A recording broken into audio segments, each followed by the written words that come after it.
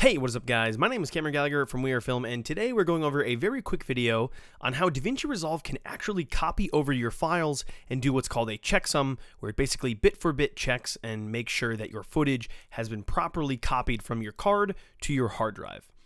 So this is a really cool feature that Hedge, I did a video on Hedge that does that, but I actually didn't realize that it was built into Davinci Resolve because Davinci Resolve is also a very commonly used DIT device. So first what we're going to do is make sure that you're on the assembly page. We're going to go here to whatever device or file or folder we want to bring the footage into. So I'm going to go to YouTube, 240 frames, that's where I'm going to put this in here, and I'm going to click on Clone Tool.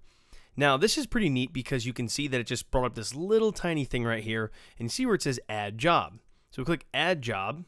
We can actually find our source. So in this case, well, actually, we already have our destination, so I'm just going to drop that right there. So 240 frames is our destination, and my source is somewhere. Here it is. So you can see this has all the clips that I have here, and what I'm going to do is I'm just going to click and drag that there. So now my source is the actual CFast 2.0 card, and then my destination is the 240 frames folder.